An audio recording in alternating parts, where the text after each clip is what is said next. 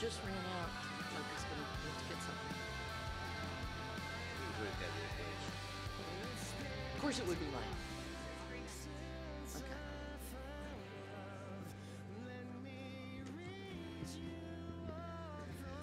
Wait.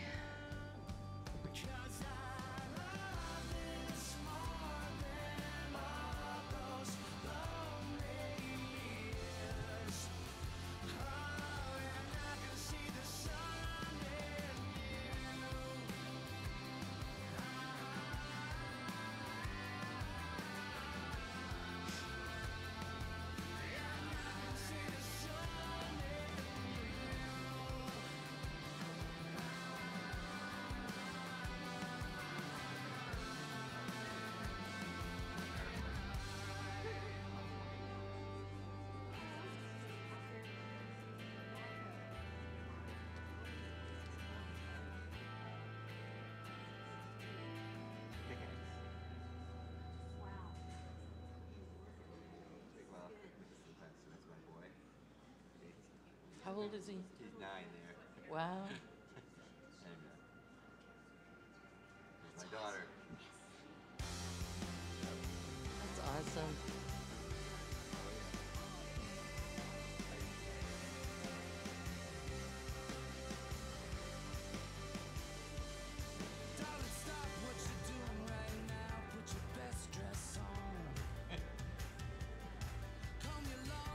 There he goes again. He doesn't look like he's coming back here. Back out the door again. Do you want to put somebody in front of me?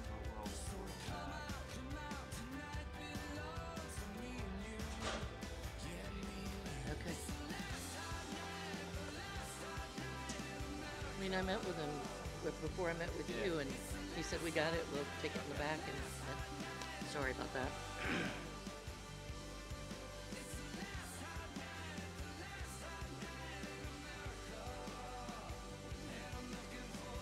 Hi.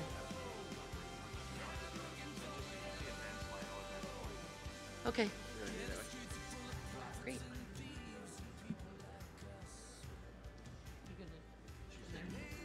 Okay, we're going to go ahead and get started again. Welcome everyone back. We have Carolyn Twomey coming to speak with us. She's a former OR nurse and now the VP of Clinical Research, and she's going to speak with us about ties, white coats and caps, where is the evidence, scrubs in and out of the OR, change versus cover. I know we all want to keep wearing our scrub hats, so we hope you're going to give us the good news. My good news would be if my slides would play in the back. So it's a dark gray slide with dark pink bubbles on it. That's the first slide. Yay. So you know what happens to me. I have a daughter who's applying to medical school, and she goes, Mom, there's this great new thing called Prezi. You need to do your presentation in Prezi. So trying to be technologically advanced, I'm using it, and we're having some hiccups. That's all I can say. So thank you very much for having me. Thanks Lynn and Phil and the people who asked me to speak and be a part of this. This was I was really excited about it, and then I saw the title and I thought, caps, surgical caps. I'm not sure if I should take my flak jacket and bring it with me, but okay, I'll speak to that. So if you'll go on the journey with me, I'm also going to ask you to be engaged with me. I don't know if you've ever watched Parliament vote. It's a lot of fun. For very conservative Brits, it's very noisy. So when we get to the right slides, and because you are the experts, more than I'm the expert, after I show you the data that's there, you're going to have to vote. And if you vote yes to the statement, you're going to yell, hear, hear. And if you don't agree with the statement, you're going to say rubbish. And I have a prompt slide for you, so I hope you'll play along with me. Next slide. So first and most popular topic probably in here, ties, white coats, and caps. Let's take a look at what the evidence shows. Next slide. So when we talk about ties, and yes, I do think that that's a handsome tie, this is the only study in all of the literature that I found that actually looked at demonstrating actual transmission. Simulated scenario, they used mannequins, did a 2.5-minute H&P, they had put Micrococcus luteus on the terminal ends of the tie, the front of the shirt, and around the cuffs of the sleeves, and you can look at the results. There was no difference in the presence of micrococcus based on the culture sites on the mannequin, no difference in colony counts or numbers of contaminated mannequins, but it was very clear if there was an encounter with an unsecured tie that there were significantly more mannequins contaminated with a significant p-value of 0.036. Next slide. Next slide. Okay. In this particular article, it was a systematic review. It's important to note that it is not a meta-analysis. It's a very heterogeneous population. It's a very small study size pool and very poor quality of criteria between the studies. Of the 44 articles that remained in this pool of articles being considered, so you can see even the population of evidence here is very small. Only 6 met the inclusion criteria. There was one level A, 1A study that compared bow ties versus neckties, and there was no difference in contamination rates. Go figure, bow ties and neckties. 4 gave level 3B evidence, and 1 gave level 4 evidence. It's basically throughout all of the literature that the evidence that ties get contaminated is true, but there is a paucity of evidence to show that there's any transfer or cross-contamination from those ties. Next slide.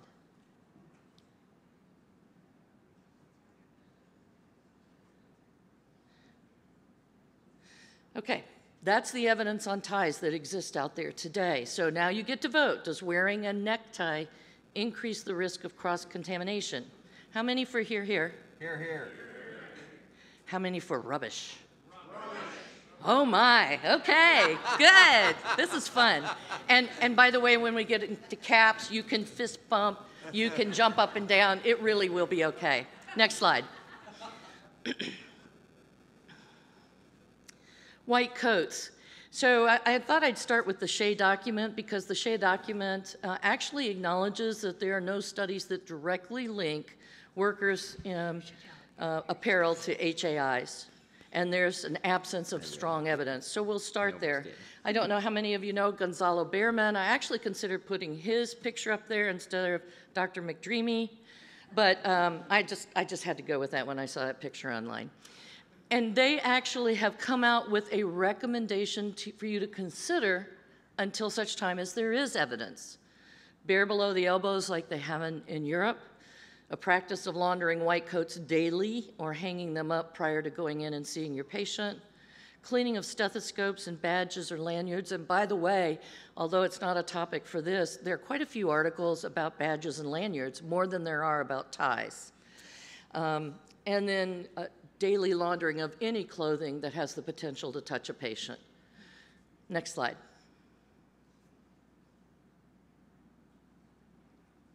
We get more time with McDreamy here. Yeah, you do. Here, here. Oh, it's missed 2 slides in between.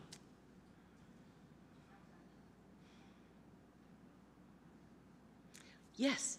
So in this particular study, I really like this one because they took 100 undergraduates and postgraduate medical students and interns, and they selected, they randomly selected the population. You can see the male-female distribution. They took swabs from the 4 areas on the white coats, and then they looked at those washed at home, and they were more contaminated than those washed in the hospital, and the frequency of how much these coats are washed. And I think this is really important because I think a lot of people keep those white coats on and circulate them for a very long time. And I can remember even in the OR, we'd have white coats hanging on pegs, and there would be 40 of them, and the first 10 always got picked up and put on, and people would go out the door, so you didn't really know what was going on. It did show contamination more at the sides of the jacket than anywhere else, and you think about putting your hands down in your pockets, and for interns and residents, all the junk they've got in those pockets, you know, as they're pulling that out all day long. There was a heavy Staph aureus contamination and also coag-negative staph and Pseudomonas. The recommendations that came out of this study are annual new coat, throw the old one away, a required washing of weekly, and scrupulous hand hygiene. This is the only study, and there are going to be a lot of them in this little grouping, where they even mentioned hand hygiene, because if you look at what your normal flora is on your skin, that's could be the fault of a lot of this. Next slide.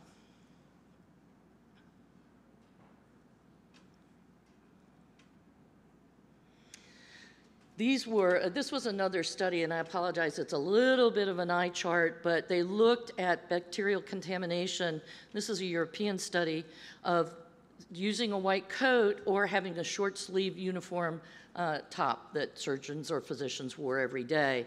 And so this was a prospective randomized control study that found no statistical differences in bacterial or MRSA contamination of white coats compared to the short sleeve uniforms.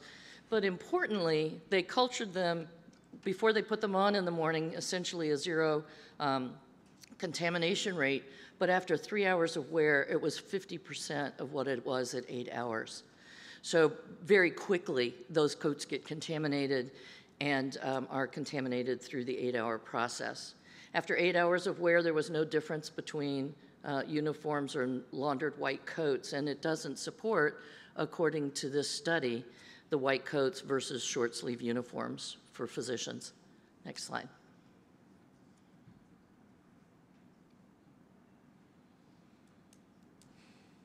Okay, time to vote, because this is the best of the literature out there on white coats. Does a white coat, wearing a white coat, increase the risk for cross-contamination? Those for here, here? Here, here. Those for rubbish? Rubbish. Interesting. Okay, next slide.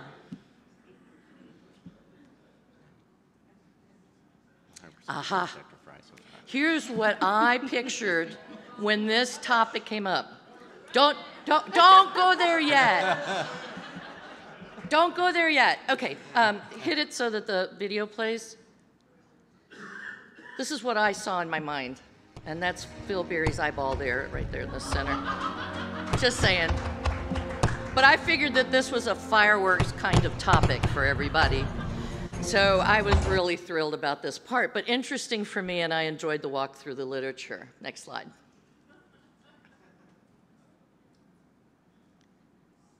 Oh, you get to watch it again. Ooh. There you go. Okay, here's where the fireball began, right? This was the fireball in 2014 with a significant change from AORN and their recommendations on surgical attire, and it resulted in abrupt practice changes across the country. The other thing that's interesting, and you'll hear this over and over again in this, is it has driven scientific study on the issues about surgical attire for the first time in a very, very long time. There's really current, like from 2015 on research, and the rest of it is way back in the wilderness or from another country. So it's interesting the effect that it's had. Next slide. And by the way, they came out with this full and complete literature review 2 years later, basically to say the literature does support it and we're standing by it. So good that they looked at the literature.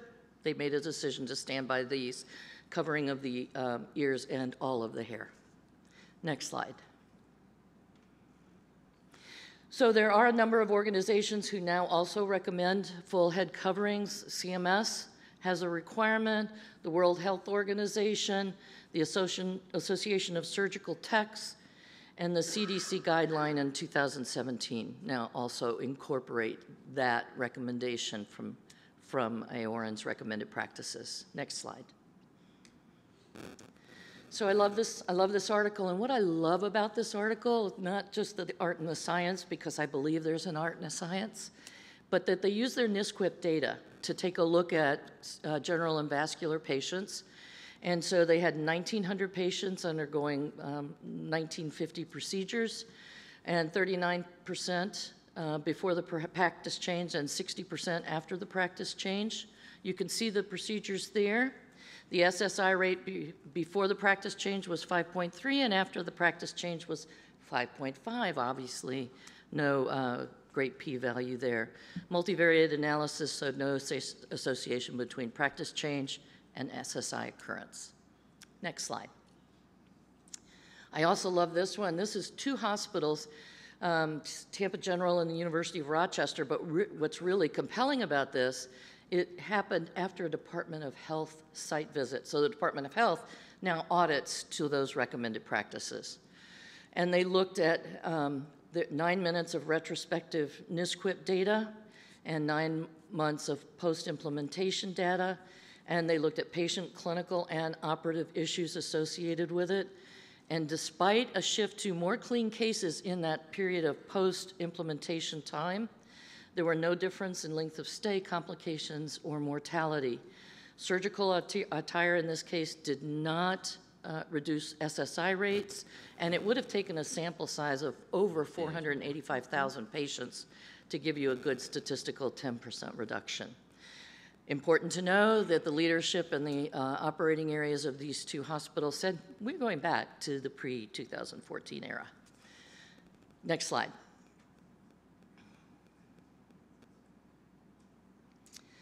And then this study, and I'd like to spend a little time on it. You may have seen this in JACS, but I have spent a lot of time with one of the authors of this study.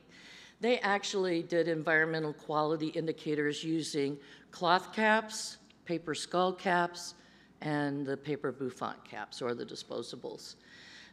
What they saw was that there was no significant differences between disposable bouffant and disposable skull cap with regard to particle size and microbial contamination. When they looked at skull caps, disposable bouffant hats had a higher microbial shed at the sterile field using settle plates. Pretty significant. When compared to cloth skull caps, disposable bouffants yielded a higher micron particulate fallout in the field from the material itself. And that disposable bouffants have a larger average and maximum pore sizes compared with skull caps for shedding of squams from the head. And then they were significantly more permeable than either other option. Next slide. This one was important enough to have 2 slides.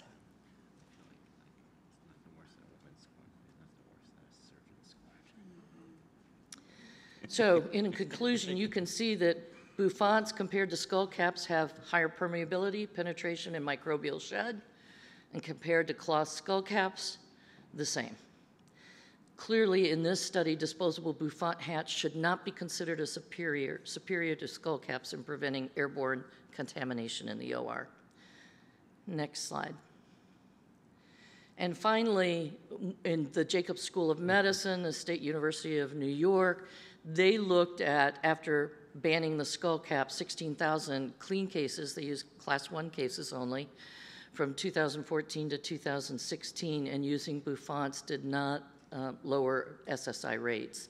And they also put in the literature, which is something to think about, if you're trying to remove your loops or headlamp or whatever other head-mounted device there are, they documented innumerable removal of the bouffant cap trying to get the other device off of their head so that the exposure occurred at the surgical table. So they recommended that ACS and AORN work more closely together in trying to develop these. Next slide.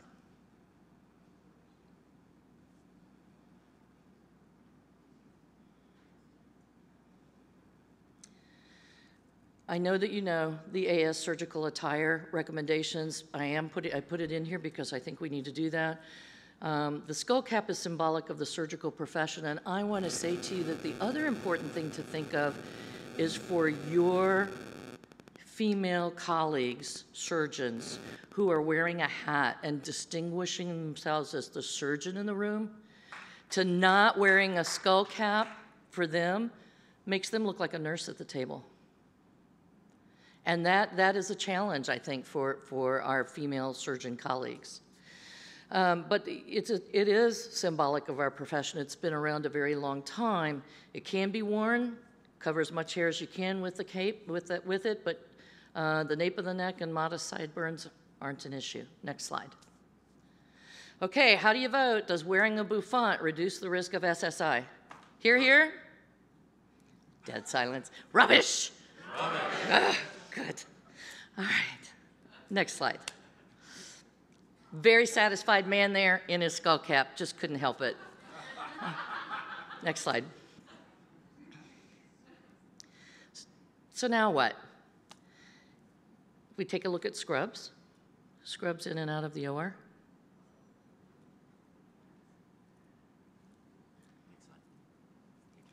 I thought I did. Okay, next slide. So one of the things I wanted to address was, does home laundering make a difference with scrubs as we talk about scrubs in and out of the OR and what's going on with them? In this particular study that was done by an environmental researcher, they found no difference in bacterial counts between hospital laundered scrubs, new cloth scrubs, and new disposable scrubs. However, home laundered scrubs were dirtier coming into the hospital in the morning compared to the scrubs worn for the length of an 8-hour shift. Next slide. The impact of home versus hospital dressing. So they actually did, the first is home laundering and dressed at home laundering and dressed at the hospital. They took their scrubs in, versus hospital laundering. And they, 21 residents for daily, randomized for 4 days in a randomized pattern. There were no differences between home and hospital dress cohorts, no difference in the cohorts demonstrating bacterial growth after 72 hours, and no difference in total bacterial bioburden at the beginning of the shift at home. Next slide. There is an OSHA trump card, and that says that all PPS, the employer has to clean, launder, and dispose of personal protective equipment as required by the standard. And it has to be removed prior to leaving the work area. Flying out here, I sat by a guy in scrubs next to me on the plane. Of course, he was a metals implant kind of guy, but he's been in the OR all day in those scrubs and sitting next to me. Had to wonder about that. Next slide. So, do home laundered scrubs have a higher bioburden than hospital laundered scrubs? Hear, hear? Hear, hear. Rubbish? Okay, rubbish. Next slide. In this particular study, it's called the Ascot study. They looked at total contamination on scrubs as the colonies, total sum colony forming units. They had 40 subjects, 3 12-hour shifts, 2,900 plus environmental cultures, 2,100 plus clothing cultures. And scrub type was not associated with any kind of change in scrub contamination. These compared, so this is where industry goes awry. They think that they've got to fix the scrub problem. These were 2 different antimicrobial impregnated scrubs. They were not effective at reducing healthcare practitioner contamination, and it did demonstrate, however, that the environment, as we just heard from the last speaker, is an important source of contamination. Next slide.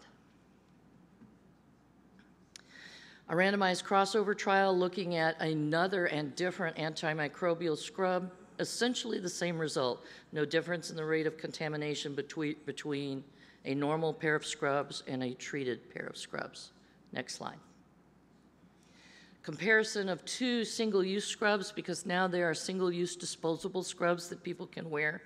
They wanted to look at colony-forming units, and there was no difference from standard scrubs. Next slide. How do you vote? Antimicrobial impregnated scrubs reduce the potential for contamination. Hear, hear?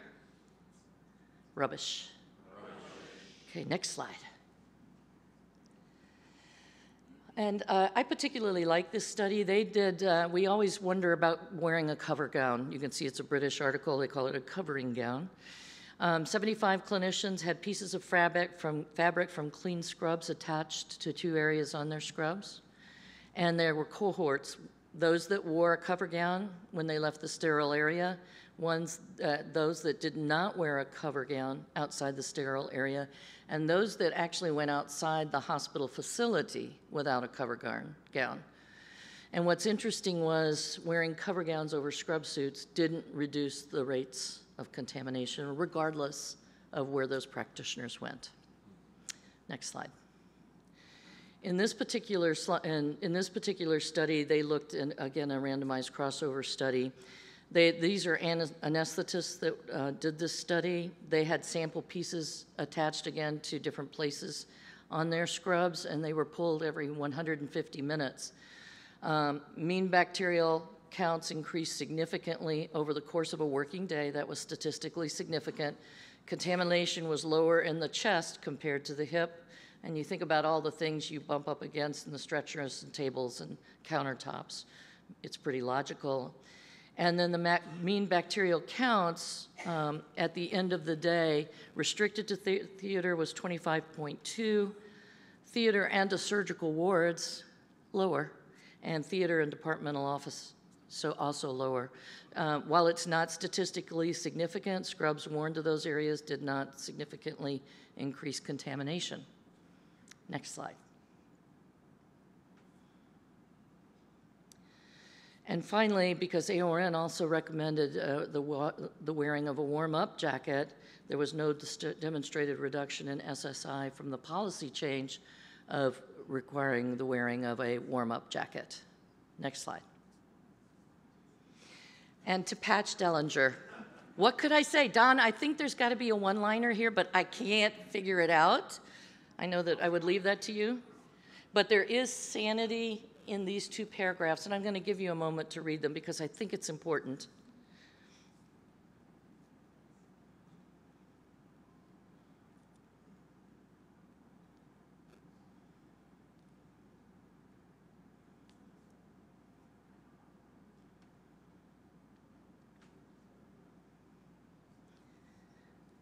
If you've not read this, and if I hear you giggle, I know you've gotten to the, shall we remain naked beneath our surgical gowns? I'm not going to spoil the fun. You need to read the article, but it's an intriguing question. But I also like the answer, employee satisfaction, oh boy. But that balanced approach to operating room attire and the decisions that we make about it are so important. Next slide.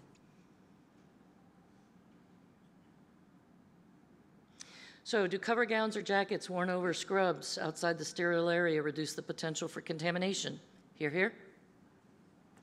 Rubbish. Rubbish. Yes. Okay, next slide. So what would an industry person do? I'd really do a SWOT analysis. Next slide. Next slide. Next slide. So if we take the look at the strengths of what's going on out there, for me, the strength is that the AORN recommended practices really stimulated renewed debate and interest in real evidence regarding surgical attire. And the recent research is so much more robust than what was done in the early work. So that's a positive. Next slide. The weaknesses, many recommendations are being made based on logic rather than evidence. In general, there's been a lack of interest in research regarding surgical attire. You ask me, I go, surgical attire? Not very sexy when I think biofilm, pyrogens. So I understand that. But the other issue out here is there really aren't many financial resources for looking at surgical attire. Next slide. The opportunities, organizations like ours, ACS, MSIS, organizations who are really interested in infection issues and research have an opportunity to drive collaborative opportunities to do research and to rewrite these sacred cows, if you will, that we believe in out there.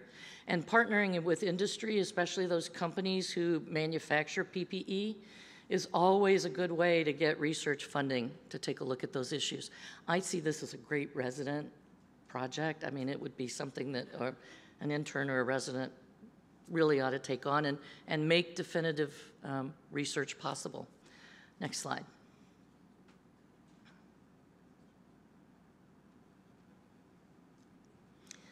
Finally, the threat that I see is until research-minded organizations support very fundamental studies, practice recommendations are going to continue to include assumptions and logic instead of pure evidence.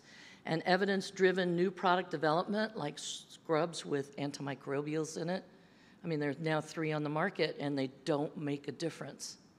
Those things will continue to happen. So your needs need to be met in a very effective way, and industry new product development needs science and evidence to base that work on. Thank you. That's it for me. I appreciate it. You're here.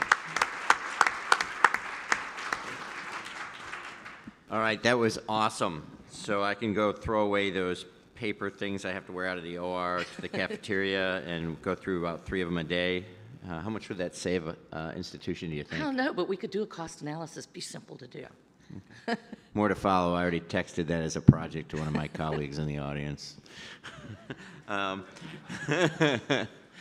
Sorry, guys. Next talk. Thank you very much.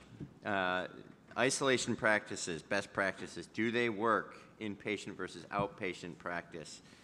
So our next two are kind of patients, these 3 are debates, but they're debating each other. So, in other words, you're debating yourself. So between you, PJ, I think you could make a good argument. I'm looking forward to this discussion.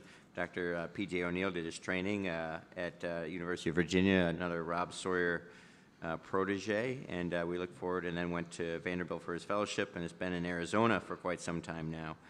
Dr. Patrick O'Neill, look forward to your talk. Actually, Jeff talked me through my first chest tube when I was an intern, so I want to thank the Society for the opportunity to talk. When Jeff called me, it was a couple months ago, either you were on vacation or I was on vacation. I think probably one of us was drinking. And he asked me to give this talk, and I was like scratching my head. I'm like, it's not really my thing, but yeah, sure, I'll help out a friend. But when I saw the title, it kind of bothered me that the inpatient versus outpatient, because none of us really have a thriving outpatient practice. So I did take a little bit of artistic license, and I changed it to do the best practices work, and if not, why? So I do have some disclosures. First, I am not a subject matter expert on this, and I look forward to a spirited discussion by those in the audience who are. I do apologize in advance. I mean, this is a pretty broad topic. So this is an incredibly superficial look at this. But I have been told I do look fabulous with my face covered by a mask, and the yellow gowns make my brown eyes pop.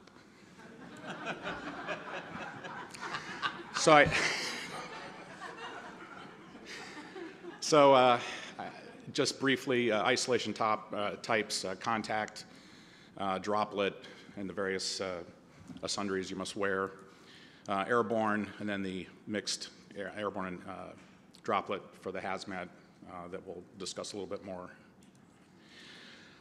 Isolation practices themselves are supposedly used to minimize pathogen transmission. And Carolyn, thank you for your talk, because I didn't even touch any sort of garb, because that clearly could be an entire session worth of discussion.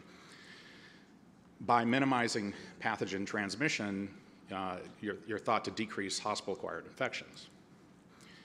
And who are the bad actors? Well, most often it's the microorganisms with antibiotic resistance, the MRSAs, VREs, ESBLs that we deal with pretty much on a daily basis. And they're both in our hospitals, our nursing homes, dialysis units, so forth.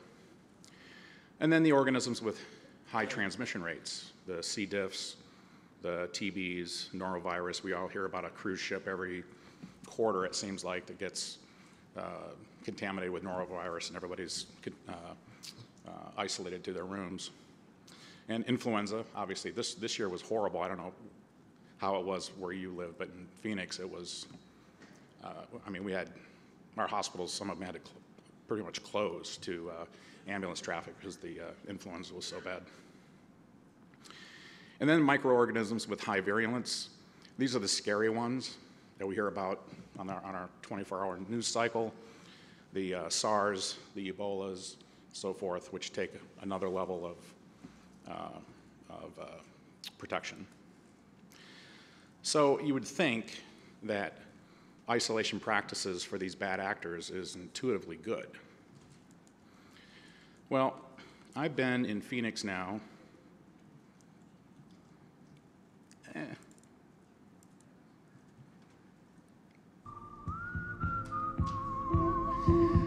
So as Jeff said, I went to Phoenix after my training at Vanderbilt. So I've got to present this topic in terms of a Southwestern kind of way, right? So the good, do they work? Every published guideline says they work. Otherwise, they wouldn't publish it. Probably the most influential is the CDC guidelines, most comprehensive and most influential CDC guidelines that if you go to their website, they're continually updating it with new data as it comes out. It's a 203-page document online, covers literally every pathogen known to mankind, and is used as the basis for all of the isolation practices that we do every day. And in some form, your individual institutions mandate it. Probably there's a little bit of variation here and there, but for the most part, we're doing the same thing. The take-home of that entire document, isolation practices reduce pathogen transmission and lower patient mortality. So if they truly work, this is kind of an irrelevant talk. We should just be doing it every time, right?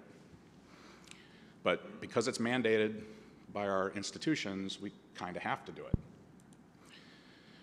But are isolation practices themselves the most important factor in preventing pathogen spread? And I would argue it's really not. It's just part of it. Universal precautions, hand hygiene, and antibiotic stewardship need to be the cornerstone of every practice that we have. My 2 institutions that I worked at in Phoenix, I actually started the antibiotic stewardship programs because they were not existent when I showed up. With the bad, isolation practices may reduce pathogen transmission, but they may also do some harm. There's a significant monetary cost, and I'll go through each one of these individually.